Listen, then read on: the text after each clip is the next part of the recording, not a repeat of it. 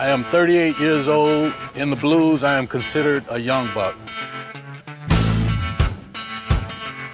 My style is mostly derived from authentic Chicago blues like Muddy Waters, Howlin' Wolf, Chuck Berry, my dad, Lonnie Brooks.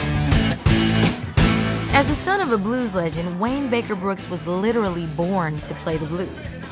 But he's definitely got his own ideas on where he wants to take the Chicago blues sound. Come and set me free. Wow, wow, wow, wow. We caught up with Wayne at Chicago's Hinge Studios, where he's working on his new album. So what's Wayne's spin on the Chicago blues? Chicago. Oh yeah, I have some new kind of blues for you, baby. Is that the name of it? New kind of blues. You get straight to the point, I like that.